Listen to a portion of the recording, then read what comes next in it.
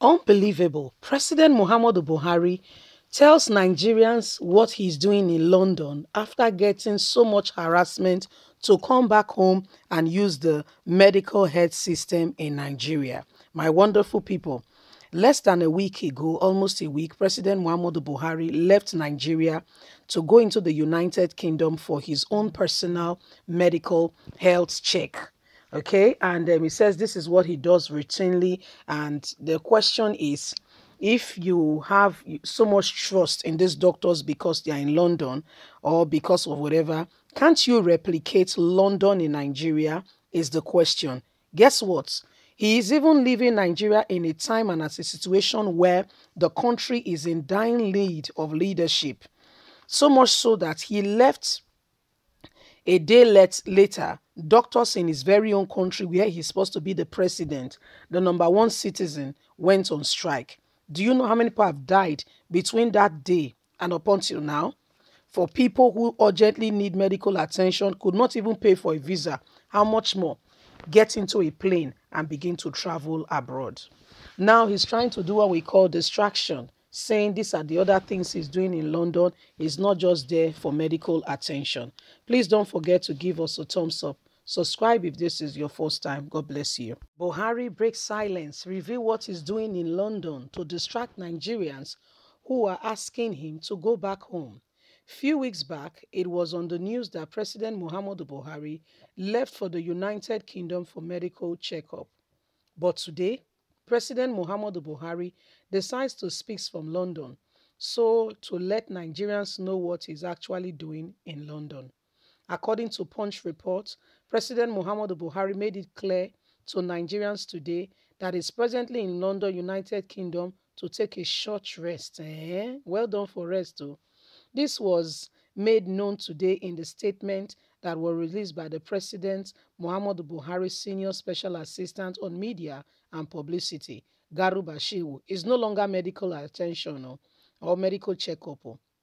The president disclosed this in a letter. I thought they said he spoke to Nigerians. In a letter he wrote to the King of Jordan, King Abdullahi, with regards to sending him messages. It should be recalled that earlier this month, President Muhammadu Buhari was said to have traveled to the United Kingdom for medical treatment or checkup.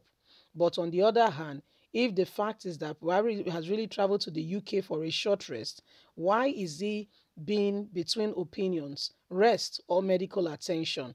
But if you are going on a short rest, you should have walked before resting. What work exactly has Buhari done in Nigeria? What contribution, meaningful contribution, has he made that he has done so well and so he needs rest? These are some of the questions being posed by Nigerians to President Muhammadu Buhari. What work exactly have you done, brother? What work? Because we really need to know what you have done. You see, this is how they deceived the country left, right, and center, and they just go away scot-free. Nobody comes out to say what you have done is wrong. This is not acceptable. This is what you should do. There is no records for, accountability. That is one thing, serious issue that our country lack. No accountability. Nobody is held responsible for actions that they have taken. It's really a very sad reality. Buhari left this country telling Nigerians that, maybe they didn't think about they didn't know that there was going to be backlash, right? And they didn't know that Nigerians in the UK are going to be staging Buhari must go, campaign. And so they are very surprised that this is happening. And guess what? They have changed their mouth now. This morning, Garuba Shehu has sent message to the Punch that Buhari is no longer there for medical attention. He's there for a short rest. And we want to really wonder and ask, how many Nigerians have I know you are the president, so nobody is disputing that fact. How many Nigerians actually have the privilege to actually go for rest?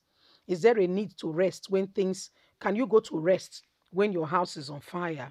I don't think any sane person will go and rest and lie down when your house is on fire. Do you know what will happen?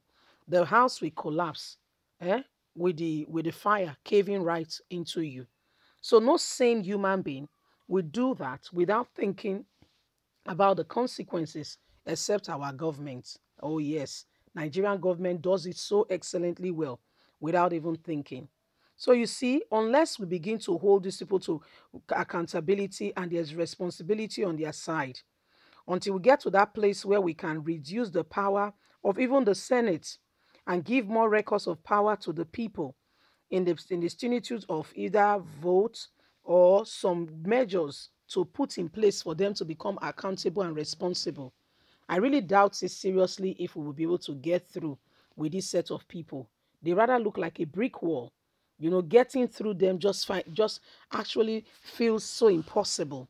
It takes God to really get through to this set of people who come out and tell you they are leading you, but actually, it takes God to really get, I'm telling you, because if you look at what these people are, what Nigerians are going through in the hands of those people who are called government, you will wonder if really, truly, things are going to change anytime soon. The youth of this country spoke out. They came out en masse and say, no, enough of the harassment, enough of the embarrassment. We cannot take it anymore. Please, can we have a referendum? Can we just have, can things be different? And guess what? Nigerians, the way Nigerian government descended on the youths, do you know how many people that died? How many people that still have bullets? Well, of course, by now they would have taken it off their body. So people had bullet wounds in their body. Go and investigate. It was not an easy time. People went through a lot. Yes, Nigerians went through a lot. People died. People lost their children. Yet the federal government came and said nothing happened, lying in the face of all that they have done. And you think that everything will just go on without any form of accountability or they paying for what they have done. It may take time. I tell you sincerely, it may actually take time for them to be brought to justice. However, that time will come. It may look like it's taking forever. It may look like, oh, when are we going to actually get them to be accountable to us? But guess what? Someday, somehow, I cannot tell you when, it's going to happen. A president who is not responsible. And guess what? All the ministers, every one of them, quiet and just, nobody's even speaking against it. That what you have done is wrong. The only person I've really heard vocally speaking against this is Nyesom Wike, who said he cannot imagine himself going outside this country for medical checkup. And that's why he's putting, Cross River Medical Center as the best, one of the best in the country. Guys, leave us a comment. God bless you. Bye for now.